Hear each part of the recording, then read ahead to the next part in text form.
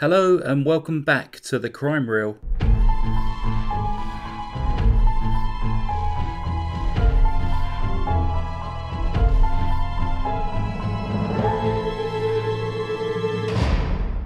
For today's true crime narration, we shall be looking at the story of Adolf Coors III. He also went by the name of Ad.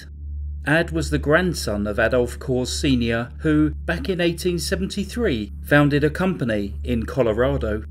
Over many years, this company thrived and has become most commonly known as the Coors Brewing Company. Adolf Sr. was married to Louisa Weber, and together they had 8 children. 2 of their children died in infancy, with the remaining 6 surviving to adulthood. The 5th born and 3rd surviving child was Adolf Coors Jr., who was born in 1884. He would follow in his father's footsteps and became the 2nd president of the Coors Brewing Company. Adolf Jr. and his wife Alice May Kistler had 4 children, the first of which was Adolf Coors III, or Ad, who was born in 1915. In 1923, Adolf Sr. handed the business to Adolf Jr. and, despite the restrictions on brewing due to prohibition, the business had been cleverly diversified and as such was still thriving. It is said that Adolf Sr. was a deeply unpleasant and miserable person who was very cold towards everyone, including his own family. It would seem that despite their wealth, they were an extremely unhappy family. When Ad was just 14 years old, his grandfather, Adolf Sr., had been visiting Virginia Beach along with his wife of 60 years, Louisa. During this visit, 82-year-old Adolf Sr. took his own life by leaping from the 6th floor of the Cavalier Hotel. 5 years later, in 1934, Ad's father, Adolf Jr., was subject to a kidnapping plot. 4 men conspired to kidnap him for a ransom of $50,000. The plan was that the person delivering the money would proceed to 3 different checkpoints to ensure that they were not being followed, and then they would split the cash. Adolf Jr. would then be released in Colorado Springs. However, when the Denver police were working on an unrelated auto theft case, they learned of this plot, and when one of the would-be kidnappers was arrested on a separate charge, the kidnapping was foiled before it had even begun.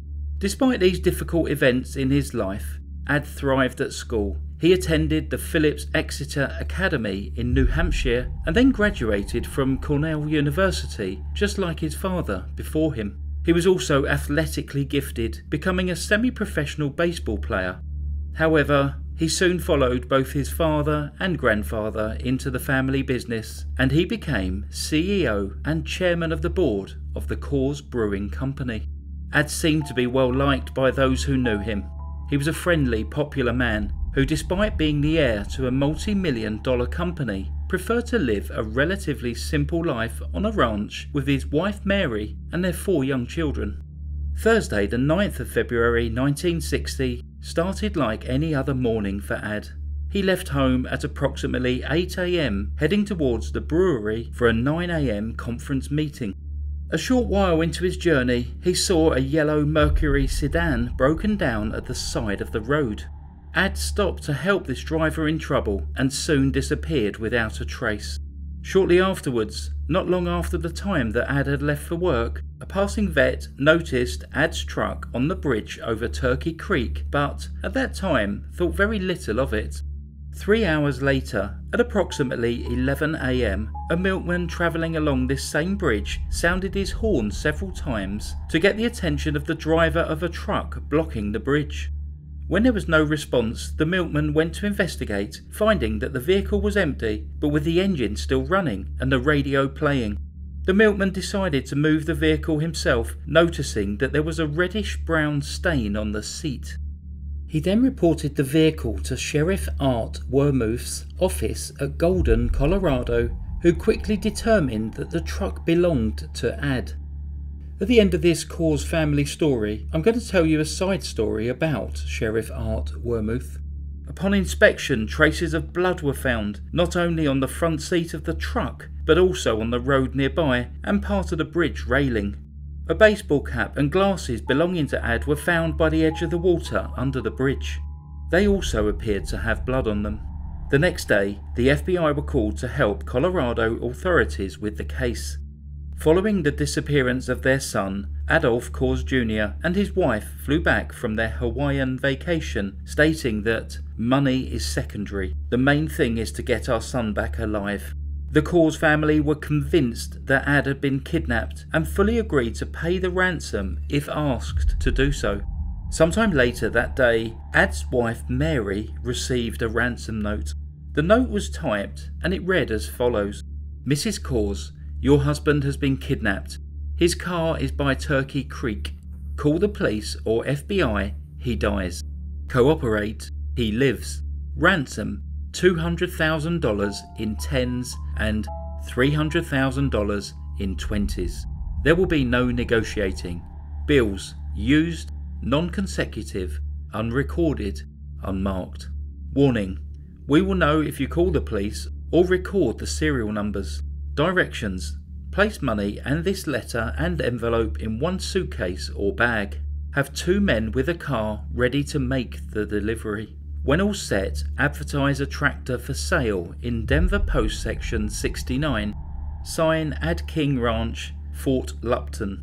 Wait at NA 9-4455 for instructions after the ad appears. Deliver immediately after receiving call. Any delay will be regarded as a stall to set up a stakeout. Understand this, Adolph's life is in your hands. We have no desire to commit murder. All we want is that money. If you follow the instructions, he will be released unharmed within 48 hours after the money is received. With the help of law enforcement, Mary followed the instructions as outlined by the kidnapper. She placed the advertisement and waited for further instructions, but none came.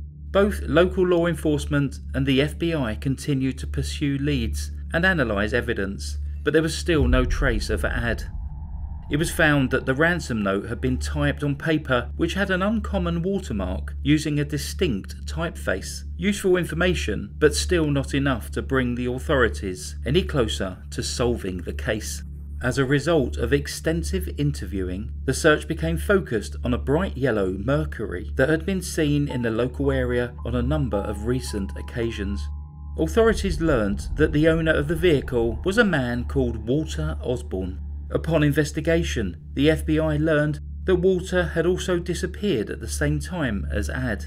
In addition, just before his disappearance, Walter had obtained a gun, handcuffs, and a typewriter. The FBI then also found that Walter Osborne was actually an alias for Joseph Corbett Jr. Joseph was a 31-year-old convicted murderer who had escaped from a minimum security prison 4 years earlier. He immediately became the prime suspect in Ad's kidnapping. The FBI obtained a warrant for his arrest and he was placed on the 10 most wanted fugitives list soon after. Shortly after his disappearance, the torched remains of Joseph's yellow Mercury were found by law enforcement in a dump in Atlantic City, New Jersey. The trail for Joseph remained cold throughout the summer, but tragically the trail to Adolph Coors ended in September 1960. On September the 11th, some hikers came across a discarded pair of trousers in the Rocky Mountains near Sedalia, which was south of Denver. The trousers had a keyring showing the initials AC the 3rd. A detailed search of the area then followed, and on September the 15th, other items of clothing, along with skeletal remains, were found. A jacket and shirt that had belonged to Ad had bullet holes that showed he had been shot in the back. Further analysis of his shoulder bone confirmed this. From all the evidence collected, it appeared that Joseph had the kidnapping carefully planned. He had intended to kidnap Ad, take him to a remote location, camp for a few days until he got the money, and then disappear. What Joseph hadn't anticipated was Ad putting up a fight. It appears that there was a struggle on the bridge, and when Ad made a run for his vehicle, Joseph panicked and shot him twice in the back. Due to the high-profile nature of the victim, the case remained in the public eye and featured in many publications. Joseph's wanted photograph sparked interest and leads across America. but ultimately it was magazine readers in Canada who provided an end to this case. Initially, a man advised the Royal Canadian Mounted Police and the FBI about a man who had recently rented an apartment who bore a striking resemblance to Joseph. Upon further investigation, this man had already moved on. The next day, the manager at a rooming house in Winnipeg advised local police that a man who looked like Joseph had recently stayed at her house and advised that he was driving a red Pontiac. The information was well publicised across Canada, and on October 29th, 1960, a police officer reported a similar vehicle that was parked outside of the Maxine Hotel in Vancouver. Soon, the local police and FBI headed to the hotel room.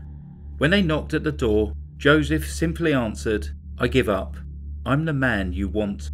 He was returned to Colorado, where he was tried for the murder of Adolph Coors III. There was a mountain of evidence against him, including the ransom note and the burned out Mercury. Joseph was convicted of first-degree murder on the 29th of March 1961, and he was sentenced to life in prison. In 1980, at the age of 51, he was released on parole for good behaviour. He served just 19 years of his sentence for the brutal murder of Adolph Coors III. After release, Joseph lived a reclusive lifestyle, firstly working in a manufacturing plant and later driving a truck for the Salvation Army. He continued to protest his innocence and lived his remaining years less than 10 miles from the scene of the murder. The final life that Joseph Corbett took was his own. Following his diagnosis with cancer, he died from a self-inflicted gunshot wound to his head on the 24th of August 2009 at the age of 80. He left no note and no one claimed his body. Just one more bit of additional information. In 1975, Ad's widow, Mary Coors, died aged 60 when she fell down a flight of stairs in Aspen, Colorado. Thank you for listening about the Coors family curse. I did say I would tell you more about the sheriff, Art Wormuth, who featured in this story. It turns out he had a truly action-packed life. Arthur William Wormuth Jr. was born on the 3rd of May 1915 in South Dakota. He was then raised in Chicago's Lakeview neighborhood. His hometown during World War II was listed as Traverse City, Michigan. His father was a doctor and a World War I veteran who passed away in 1937, and his mother was Clara Natalie Lorenz. His sister Natalie was a professional dancer in Chicago in the 1940s using the stage name Talia.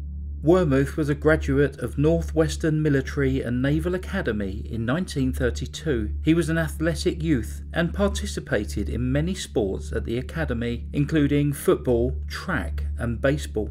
His teammates nicknamed him Satch.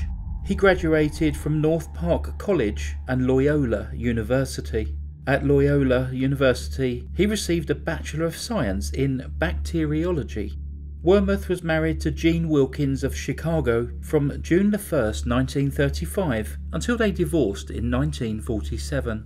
Then, during World War II, he served in the infantry reserves as a second lieutenant and was stationed near Walters Meet, Michigan. It was during this time that he learned wilderness survival skills.